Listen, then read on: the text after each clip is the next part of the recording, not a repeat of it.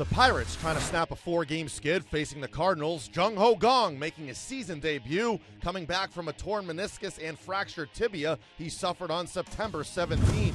Francisco Liriano on the hill for Pittsburgh, looking good in the first inning. Struck him out looking. And he strikes him out looking.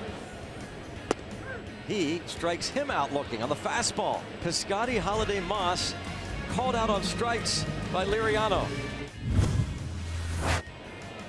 Here's the 1-2 again. Swinging a crack bat, little roller up the middle, and knocked down by Jerko. He'll have no play. Base hit for Harrison. Marte is in. Pirates lead 1-0. Here's the pitch. It's down and away, ball one. Molina comes out to have a word with Martinez. And now Molina is asking for a trainer. You know, John, we go back to that at bat where he looked so uncomfortable. I wonder if I shouldn't read anything into it, I guess. And they're going to go to a reliever. Tyler Lyons, who's without a record but a .540 earned run average. Another 2-2 pitch. The Lions strikes out Josh Harrison. Whoa, he went.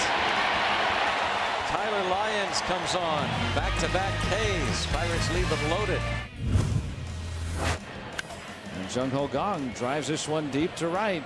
Piscotty back on the warning track, and there it goes! A home run for Jung Ho Kang! In his first game back with the Pirates, he hits a 2-run home run to right, and the Buccos are up 3-0.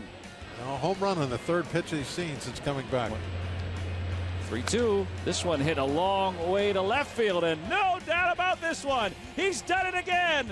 Up into Big Mac land in the third deck. Jung Ho Kang has hit 2 home runs tonight, and the Pirates are up 4-2.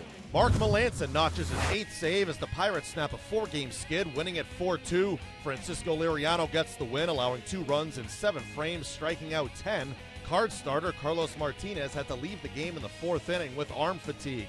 Jung Ho Kang in his season debut collects his 2nd career multi-homer game.